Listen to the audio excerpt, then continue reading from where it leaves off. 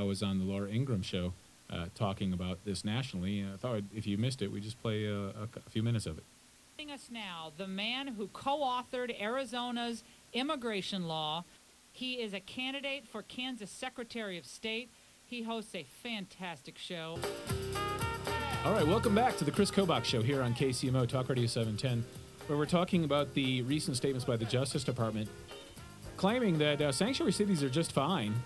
Oh, no problem with those. Cities that actually refuse to follow federal law and violate federal prohibitions against sanctuary policies.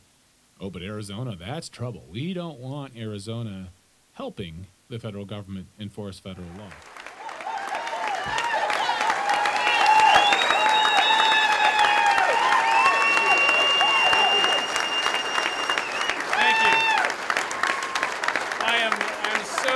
Overwhelmed by the size of this crowd. This is amazing. This should send a very clear message. A message that so many people in Washington just can't seem to get, that illegal means illegal.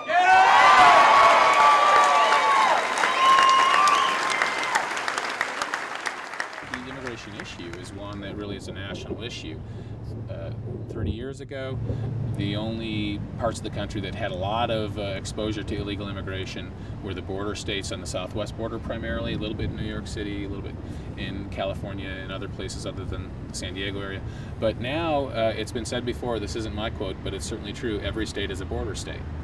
And you think about it, that's true. If you look statistically at the number of illegal aliens, state by state, it's extraordinary. The state of Kansas it's estimated somewhere in the neighborhood of 60,000 illegal aliens. The state of Missouri, it's estimated a little less, around 45,000.